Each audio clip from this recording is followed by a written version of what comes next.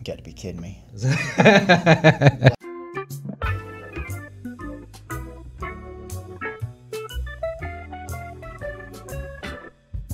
Really? I look good. Yeah. Well, I mean, I don't even put hairspray in my hair. I think they say it like makes it bad, doesn't stiff or something. Like it can mess it up.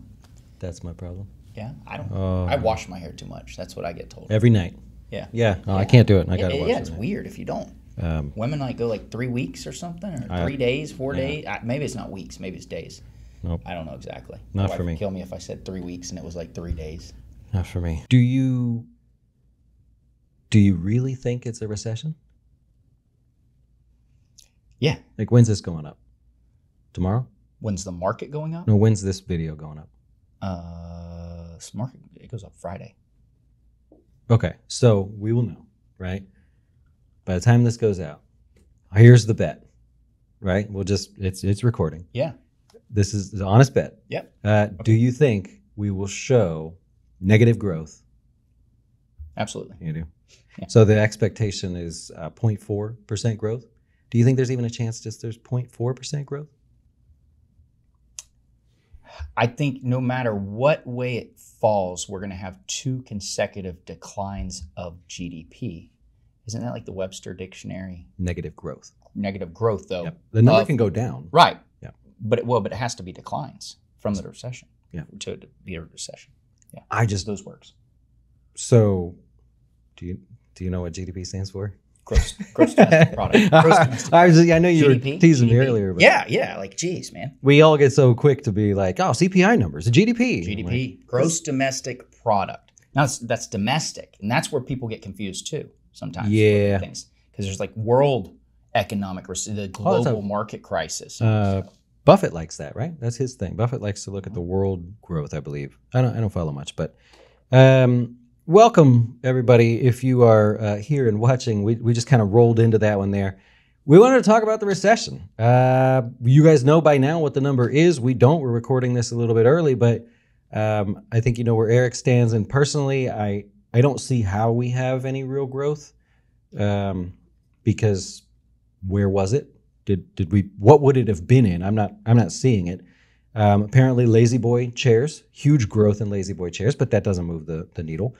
So we're finding out, and we just kind of want to talk about recessions today, maybe give you some stats and share along with you, just in case we find out we are in a recession. I tell you what was interesting to me is Washington already. Did you see them come out with their slew of people all over news, media, and everything that, no, 2 negative quarters of GDP doesn't count. That's an old, outdated number. We're going to go on to something else. We're going to let our economists tell you if we're in a recession or not. That was their actual words there. Yep. They'll let our economists know. That's nice. Well, you know, there's actually Fauci will tell you. There's a different thing there too, because I mean there's also a recession can be defined a different way as well. I'm trying to remember the specifics because basically the COVID drop knocked us into a short recession. But yes. it's a different look at everything there. Trying to look at the exact terms there with that. I'd have to Google it. I really would.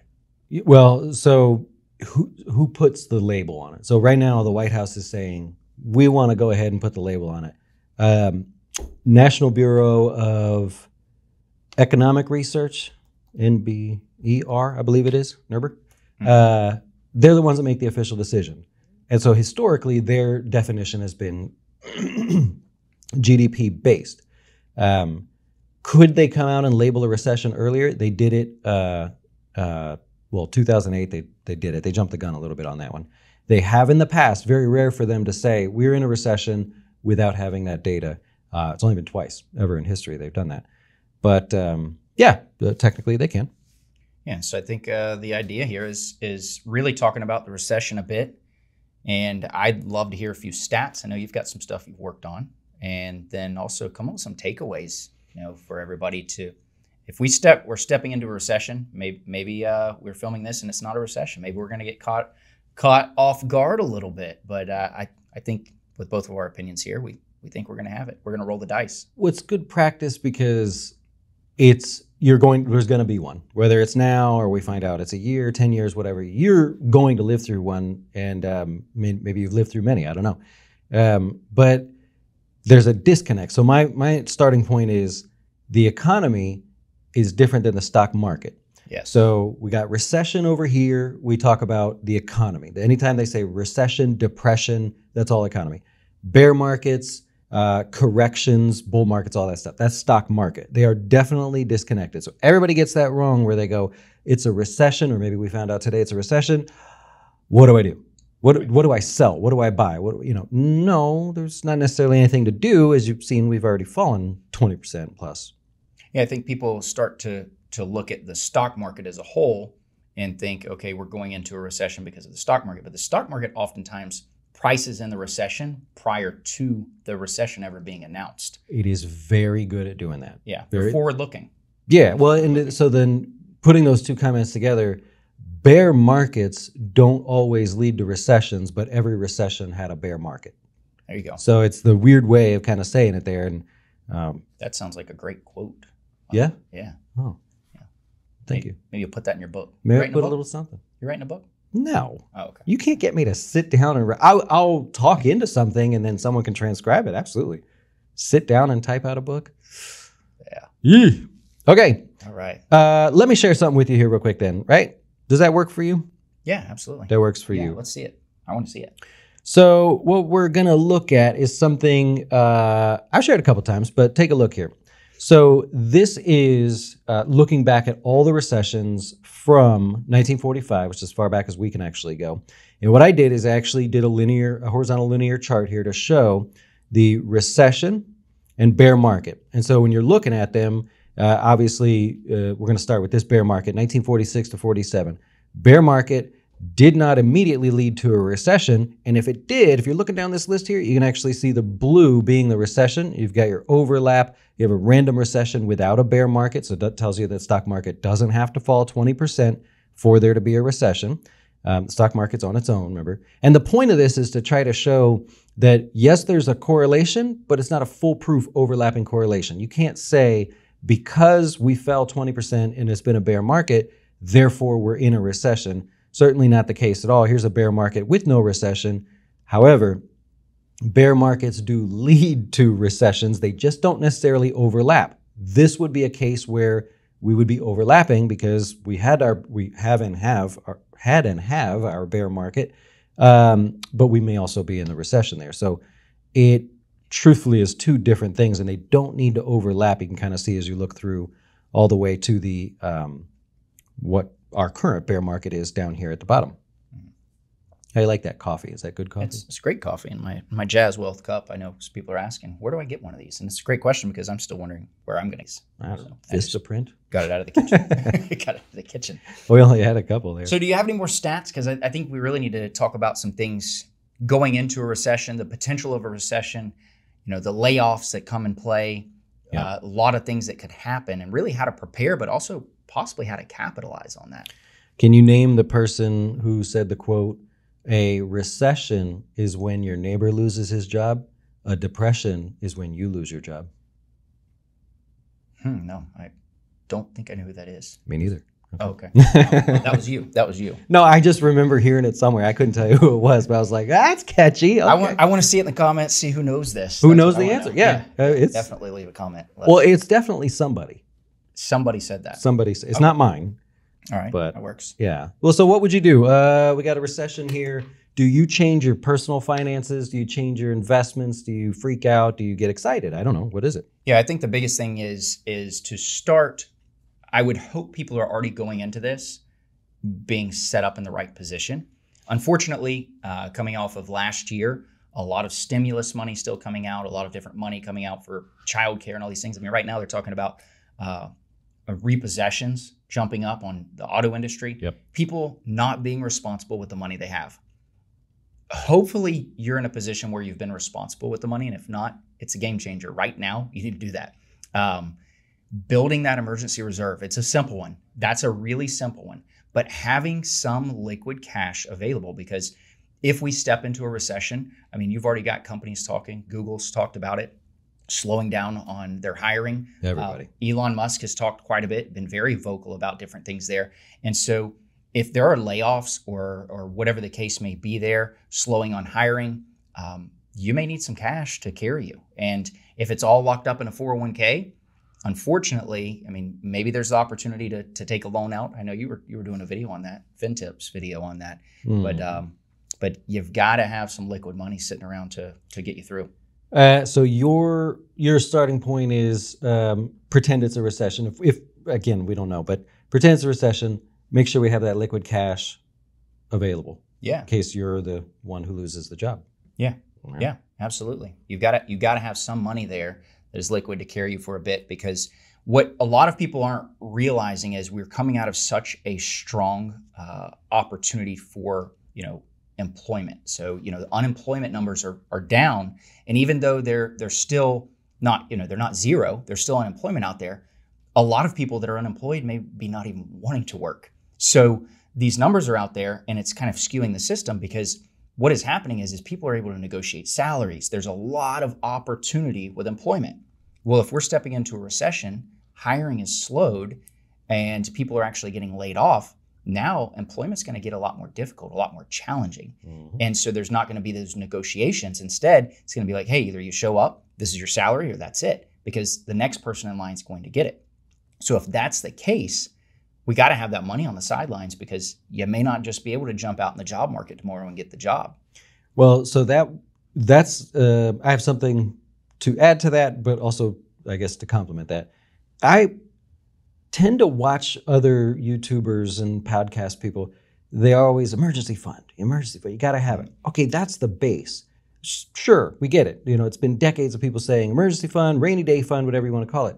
I mean, if you haven't done it yet and you're not like working your way towards it, like what are we doing? We want to get past that. You want to have the emergency fund and go, good, off to the side. You can't ruin my life because I lost my job.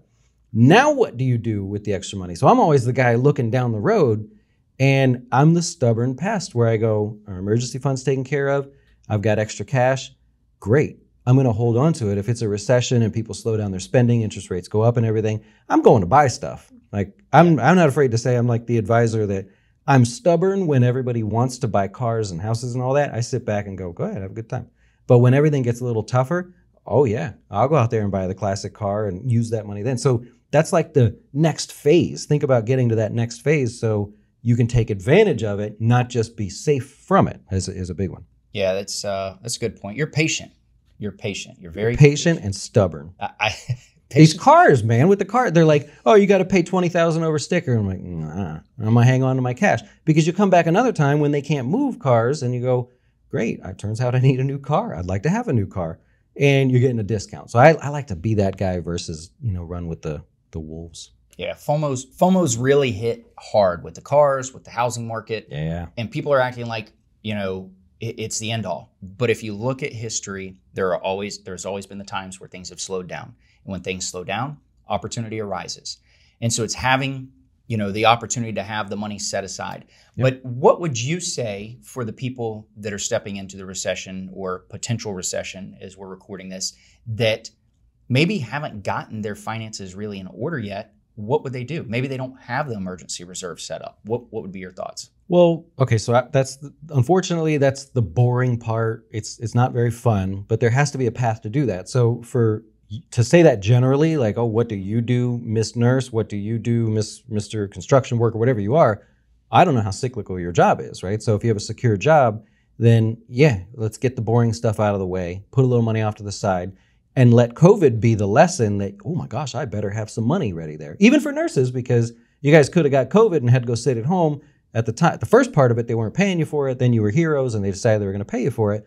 But that should be a lesson that like, whoa, they can just take away jobs, because of things that happen. So we got to get that part out of the way. And it's just numbers, right? So we got to figure out, what do you have? How can you put it away? And should you be paying off debt first if you have debt? But yeah, got to work on that. I mean, it's almost like I'm not a very, very good motivational speaker, but it's like, what are we waiting for? Like you don't have it. We're not working towards it. At least show me you're working towards it. Or I get a little frustrated. That's your saying. What are you waiting for? That's your motivation. What are you waiting for? I like it. But I don't say it like in the Tony Robbins way. I'm like, what are you waiting for? Let's go. Come on. Like I say it more like the Bill Burr kind of. Yeah, the aggravated guy. The aggravated old man. The old man over here. That's right. I mean, because it's like, look, how many videos do we have to watch about recessions and all this stuff? save your money. It should be done. And if you had to dip into it, great. But otherwise, it should be done. Yeah, so to focus more on that, just what you said, take off of that, and then I want to step into more of if you've got everything set up, how to capitalize in this. Yeah. But the idea here is just what Dustin was saying is if you don't have everything set up right this second, you've really got to start looking at that right now. If you've got all these high interest credit cards that are sitting out there, now's the time to get rid of all of this debt that's going to be required to be paid, because that's going to suck you dry. If you get into a position where maybe you lose your job and you don't have, very much cash on the side, and now you have this high-end credit card that's going to have to be paid a 17% interest, they're knocking on your door. They're not going to go away. Eventually, that's going to destroy your credit. So you've got to make sure that you're setting yourself up. But I could go on the rabbit trail with this for days on that one. But really, I think the big one is if you've got the money, you've been smart with it. Now, how do we capitalize in this recession? Ooh, so you're definitely going to go with the recession there. Yeah. Okay. Well, okay. Are you asking, or are you about to say? No. I first want to hear your thoughts, and then I've got a couple things that I'm thinking here. But he took notes. So for me, coming off of 7 years now of like, we're going to hit a recession at some point. It's going to make sense. Things are going to get cheaper. It's going to be fine. I'm itching to buy stuff. I've been preparing for that, right? So I was excited by this to say, well, no, I'm not going to go spend money on a new car. I'll drive my old car or whatever. So to go through that now, I'm optimistic of better prices. I'm not a real estate guy for the most part, so I don't know that that's going to come down. But it's time to take advantage of that. And for me, it's a matter of sitting down going, well, how am I going to do? I don't have unlimited amounts of money, so what am I going to do? What do I want? And what am I going to invest in? Yeah. No, I like that. That works. And yeah, so I'm thinking a big thing is really going shopping. But you can look at this multiple ways. If you're retired, let's say that you have surplus of cash. Maybe you've gotten with your financial planner and talked about things and really made sure that you were still on the right track. Definitely the shopping opportunities, the RVs, preach it, things like that. Those are things that may go on sale at some point, because if people are hurting for cash, it's an unfortunate opportunity for someone, but it's a fortunate opportunity for another. Maybe that's my quote. Well, and that's a great one. I'm making shirts, man. We're like full of quotes. I think, both of us are of an age where we were younger and maybe not ready for that world during the '08 crisis, to where we could say, oh my God, somebody's selling a Mercedes G-Wagon. In my 20s, I'd have been like, yeah, whatever, let's do that. So we weren't young enough to be able to take advantage of it. Didn't have enough time to save enough money, but we remember it.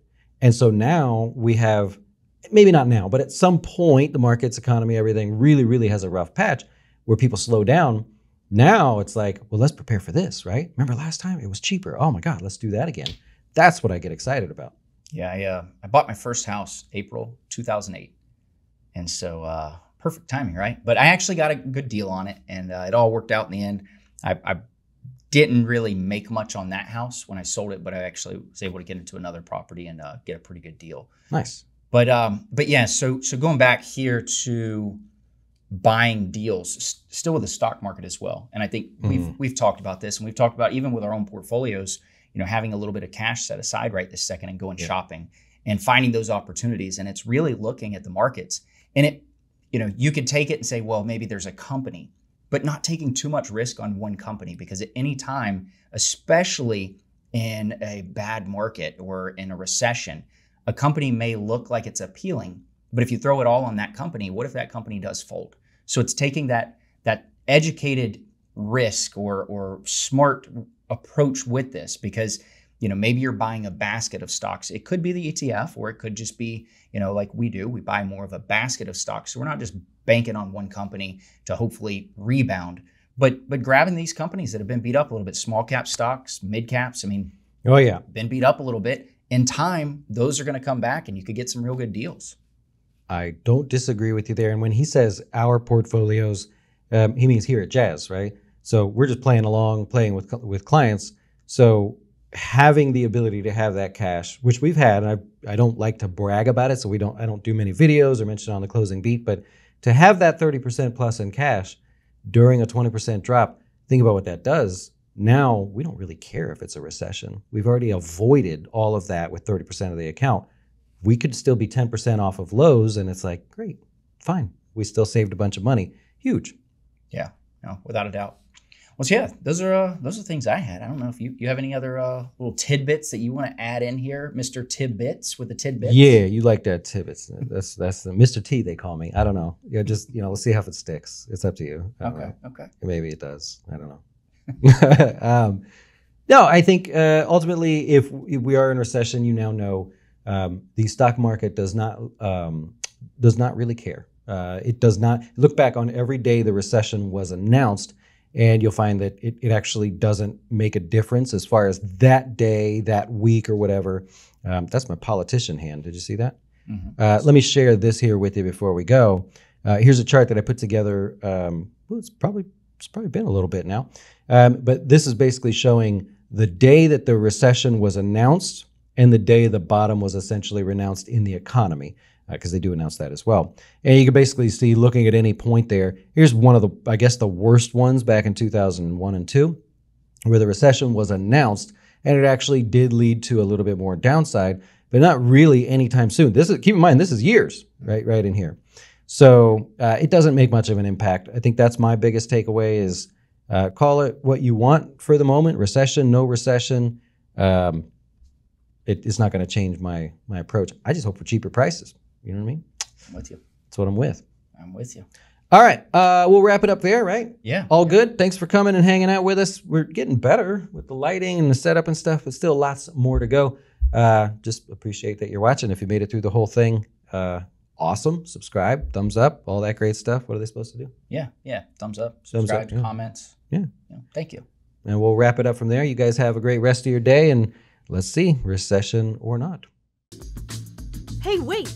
Before you go watch one of our other great videos, have you had a chance to see our new Fin Tips videos? They focus on one topic at a time, covering investing, personal finance, and anything that can quickly help you with your dough.